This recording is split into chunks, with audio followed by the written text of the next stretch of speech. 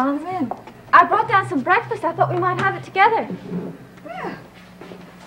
That was very thoughtful of you. Has Mrs. Johnson been in yet? Yes, a while ago. She'll be back later. She certainly does wonders with the dust cloth. I'm surprised you managed as well as you did. Oh, I managed very well. I see you made a fire. Yes. Yes, I love a nice fire. There's something so soothing about it. Well, tell me, is David up? Yes, he got up a little while ago. Does he want to see me? Well, he's still awfully excited from last night, and Oh, that's all right, Vicky. You don't have to make excuses for him. I'm sure that he will want to see you after he gets over this stage fright. Well, I hope you're right. I've waited so long to see him, it sometimes seems like an eternity. I know. You see, he's missed you as much as you've missed him. Before I came back to Collinsport, did he ever talk about me? Oh, he talked about you all the time. Well, what did he say? He told me how much he loves you and how much he wanted you to come back. Did he? Certainly did. That's why I'm sure that, well, that this thing is just a phase. Vicky, tell me about him. What would you like to know? Anything that comes to mind. His favorite color. What he likes for breakfast. I want to know everything there is to know. Well, his favorite color is blue. That's my favorite color. And as for breakfast, I think he'd be quite happy to have hot dogs and hamburgers every morning if he could. Well, that sounds typical. David is very typical in lots of ways. But he's more sensitive than most children, and I think he's much more intelligent. Well, that's very good to hear. Vicky, I wonder if you could do me a favor. What? Could you get me a lock of his hair? A lock of his hair? Well, I know it's an odd request, but I have a piece of his baby hair. I keep it with me all the time in this locket. Oh, that's a beautiful locket. Thank you. It's a family heirloom. Roger gave it to me on our wedding night. Oh. I've kept it with me all the time I was in the sanitarium. I suppose you know that I was there for a very long time. Yes, I had heard it mentioned. Well, you don't have to be embarrassed about it. It's perfectly all right for me to talk about it. In fact, it's very good therapy. I'm not embarrassed. While I was there, sometimes it was my only contact with reality. It meant I had a son somewhere outside those walls. That he was growing up and waiting for me to come back to him. Vicky, if only I could win David's love and acceptance. That's all I want. Well, perhaps if you came back to the house with me now, you could talk to him. No, he doesn't want to see me. I don't want to force myself on him. I just upset him or frighten him or... If only there was some way that the two of you could meet that would be easy and natural, as if it was an accident. Yes, wait a minute. I do have a plan. Well, what is it? Every afternoon, after David studies, I take him for a walk between 4:30 and 5. Yes? You could plan to meet us on that walk. Well, if you think it wouldn't upset him, No, because it wouldn't seem planned at all. It would just be an accident. I'm sure he wouldn't be upset. Well, where could we meet? The greenhouse. How about on top of Widow's Hill? Why Widow's Hill? Well, I used to take David there when he was a little boy. He liked to watch the ships. I just thought that possibly he might be more willing to accept me in a familiar surrounding. All right. Then we'll meet at a little after 4:30 on Widow's Hill. Thank you very much. I really do appreciate your help. Well, I want David to understand and accept you. He needs someone.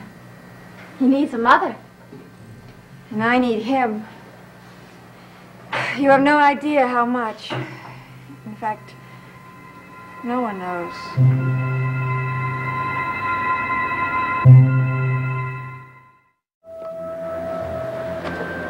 we going? To Widow's Hill.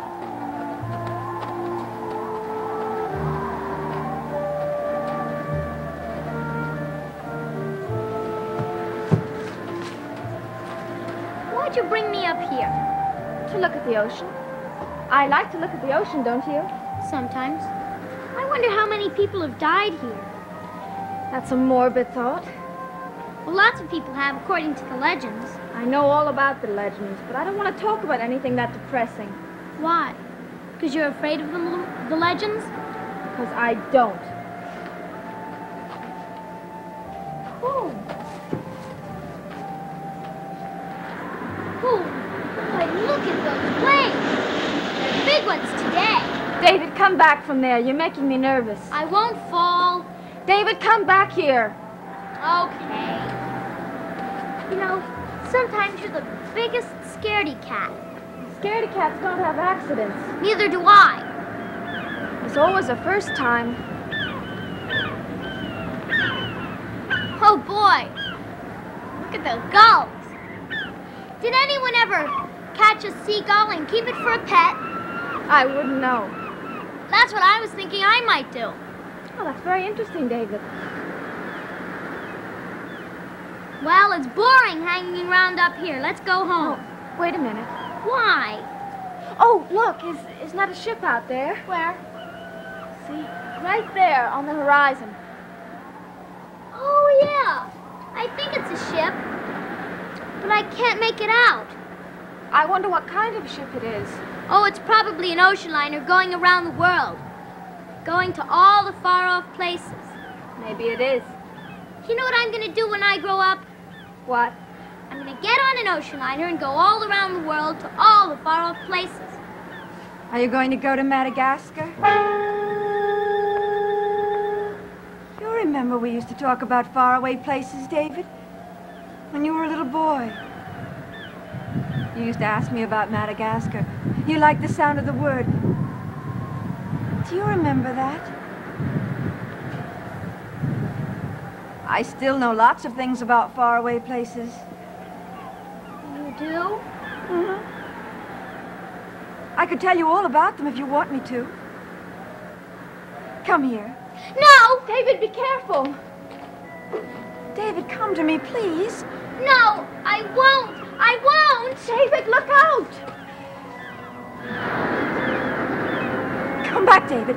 David, come to me, please. No. David, come to me, please! David! Help!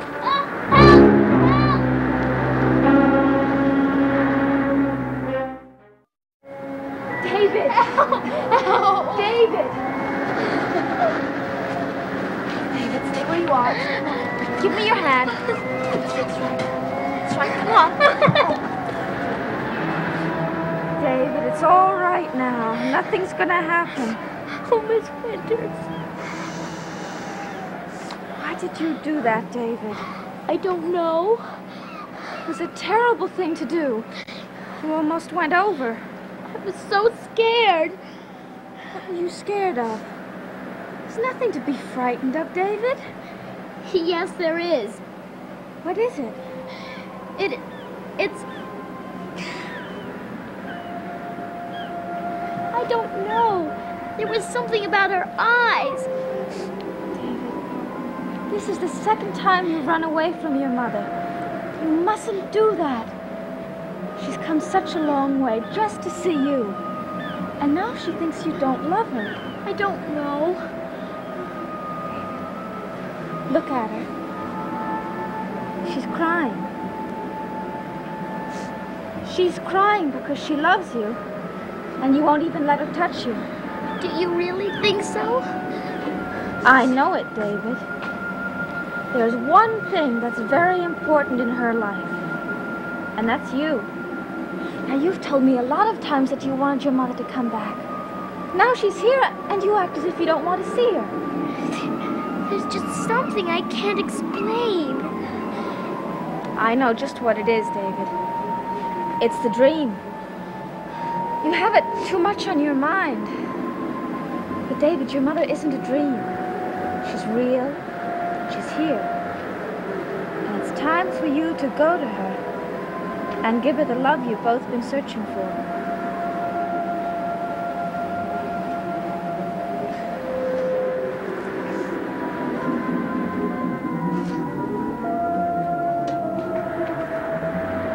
Mother? Mother? Don't you want to look at me? I don't want you to see me crying, David. I'm sorry I made you cry. Oh, it wasn't just you alone. It was many things that are very hard to understand that made me cry. And will you stop now? Yes. Did you really travel a long, long way just to see me? Yes. David, why did you run away from me? Because you looked so strange. What do you mean? I don't know. There was something about your eyes. David, look at me. Do you still see the same thing? No, I don't. David, we have to get used to each other again. It's been such a long time. I guess so. We used to have lots of fun playing together. We'll do that again. Mother? Yes, David. Do you like me? Oh, David, I love you. Very, very much. More than anything in the whole world. Will you leave me? I mean, ever. Not if you don't want me to. Then you'll stay here? Mm-hmm. I'll stay with you forever and ever. We'll always be together. We'll never be separated.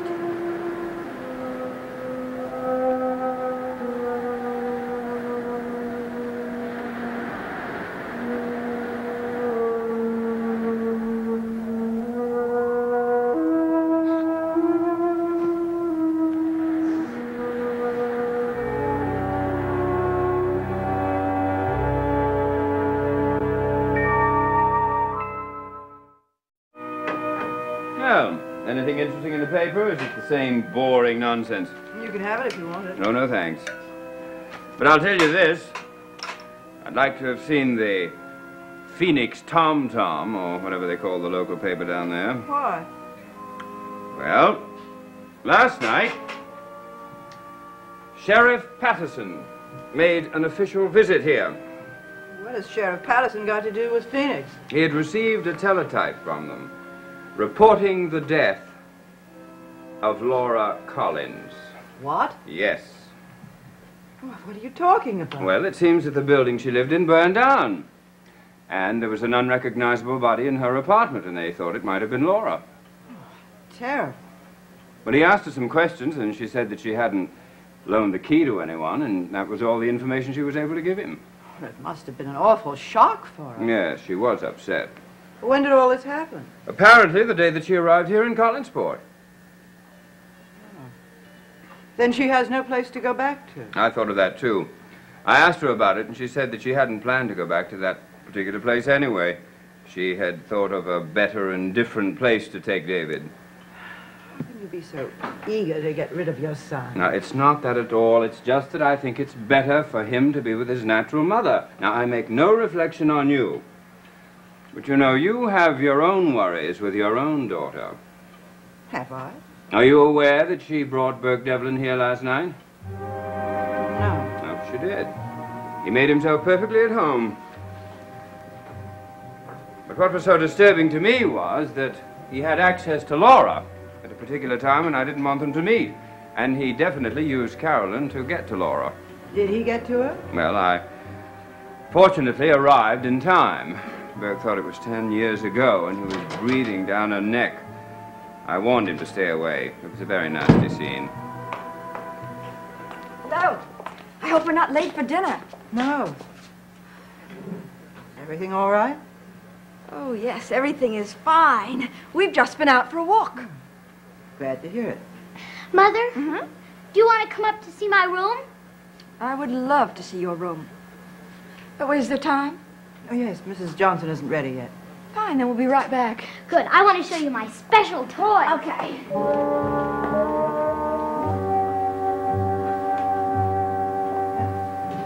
You're doing a good job, Vicky. Thank you. How did you get them together? Well, Mrs. Collins and I prearranged a meeting, and I got David there on time. And it was as easy as that? No, it was actually quite frightening. What do you mean? When David saw his mother, he got petrified. And he started to back away toward the edge of the cliff, and he slipped and nearly went over, but I pulled him up, and he was all right. Well, how did you manage to get David and his mother together then? Oh, well, Mrs. Collins broke down, and David felt very ashamed of himself, and he went to her. Well, apparently it was effective. I'm very pleased with the progress. Well, I was afraid that David was going to say the same thing that he said the first time he met his mother. What did he say? He said that she wasn't his real mother. What? Now, Vicky, really, I've asked you not to bring up that nonsense again. I'm sorry, Roger. What would make him say a thing like that? Well, he just didn't recognize her. It's as simple as that, and it's unimportant. That's why I asked Vicky to forget it. It's not an easy thing to forget. David's a very sensitive and intuitive boy. I can't imagine what would make him say a thing like that.